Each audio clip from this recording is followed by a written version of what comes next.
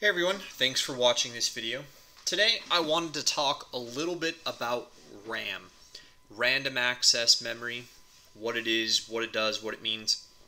Whether you're a computer technician or just an individual and you're learning more about RAM, how to upgrade, the types of RAM you should go with, or really what the differences are, we're going to walk through a couple of those things today. So first of all, what is RAM? Well, RAM allows you to have stored data to be accessed in any random order and allows you to be working on multiple things at once. So if you think about a computer that does not have RAM would kind of be like an old cassette tape. How the old cassette tape, you can't skip from the first song to the fifth song back to the second song.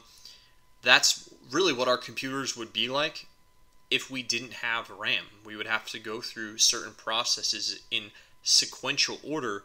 We wouldn't be able to randomly access information on our system. But then RAM also dictates how much random access we can have, and that's really going to be the size like of the module. How much you can actually work on at any given time. Well, how does RAM work? Well, RAM allows you to have more data to be processed simultaneously. It keeps your system running fast and it helps speed your system up. One way that I kind of articulated to a lot of my customers is thinking about your computer like a train. So your computer is like a train. That train has an engine. That engine would be just like your CPU, your processor. Well, that engine runs on coal. And if you had a guy shoveling coal into your engine, that's kind of like having RAM. Your RAM shovels coal into the engine and it keeps it running fast. The more RAM you have, the more guys shoveling coal, the faster your system is essentially going to run. So, if you had multiple processes and you start accessing and storing more data on your computer, it would be like adding carts to that train. Over a certain period of time, your guys shoveling coal can only manage to shovel so much. So in order to keep your system running smoothly, in order to keep your system running efficiently, you would have to add guys shoveling coal. That would be like upgrading your RAM. Putting more RAM into the computer would be more guys shoveling coal. So that's one way to kind of look at RAM, and one way I articulate it when we're talking about how RAM affects the speed of a system. When we talk about how RAM really affects the processes of the system, or that random access of information, we would think about a desk at work. When you go to work, you might have a completely fresh, clean desk. When you sit down to start working on things, you go over to your filing cabinet, you grab a file out, you come, you sit back down at your desk, and you put that file on your desk. If you're working on something else throughout the day, you might go back over to your filing cabinet, you might pick out another folder, come back and set it down, and so on and so forth. So throughout the day, you might be working on multiple files, multiple projects, you're working on them all at once. So RAM is kind of like a desk. The more RAM you have would be like having a larger desk space. If you had a smaller amount of RAM, it would be like having smaller desk space. Essentially, you would have to put a file away before you could get another file out if you didn't have as much RAM. The more RAM you added, it'd be like adding space to your desk. You could work on more things at once. You could process things faster. You wouldn't always have to be closing them, putting them away. It's the same kind of a concept when you're working on multiple applications. So if you had multiple applications, you can be running more at one given time. With more RAM, the less RAM you have, the less things you can work on at once. Otherwise, your system is actually going to get bogged down with the processes. Now, all RAM actually has its own speed. So there's a certain rate at which the bus speed comes off the RAM module. Now, what that affects is how fast your RAM processes the information.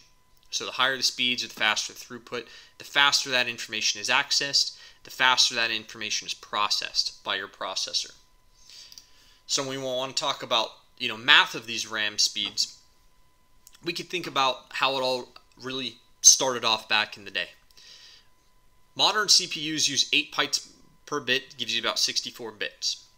So with SD-RAM was really your first generation of random access memory that was used in a computer. And the math on that was a 1-to-1. So, if you had a 100 megahertz memory module, you could multiply that times the 8 bytes, which would give you a total of an 800 megahertz total speed for that RAM. Well, as the generations went on and they created the next generation of RAM, essentially that front bus speed doubled. So you had now double the front side bus speed. So then you would essentially have 200 megahertz. Well, you still only have your 8 bytes per bit with your more modern processors. Therefore, you would have 200 megahertz times 8 bytes is going to give you 1600 megahertz speed. And this trend continued. You had SDRAM was really your first generation of the more modern, robust random access memory. DDR was really your second generation, and essentially that had doubled the front side bus speed. Well, as you could probably imagine, when DDR2 came out, that front side bus speed doubled again. So instead of it being perhaps 200 megahertz, now it's 400 megahertz. So when we're thinking about it and we're talking about what the math on the RAM is, SDRAM was a 1-to-1. DDR had doubled, so it used a multiplier of 2. When generation 3 came out, DDR2, now it uses a multiplier of 4 because it doubled again. And, well, again, with DDR3, that doubled again. So DDR3 uses a multiplier of 8. So I know this starts to get a little confusing, but we want to talk a little bit about it so you do understand. So when we're talking about the math on the front side bus, we're talking about how modules are named, the speeds they use, and the type of speeds that you're going to use for the generations moving forward with your computers, or the type of memory module that you want to put in your computer, and what the numbers mean. Well, the front side bus, if we're naming a module, it's going to be the front side bus times the bytes.